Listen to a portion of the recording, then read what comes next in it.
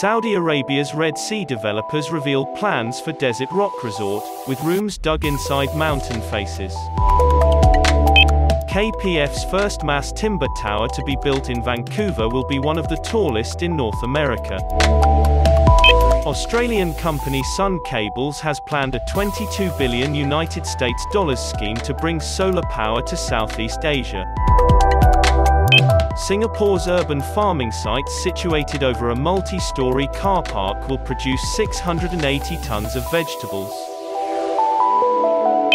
Buro Happold has won 2021 MEP Middle East Awards MEP Consultancy of the Year. India is on its way to acquiring cross-border realty investments of $2.5 billion United States dollars in 2022.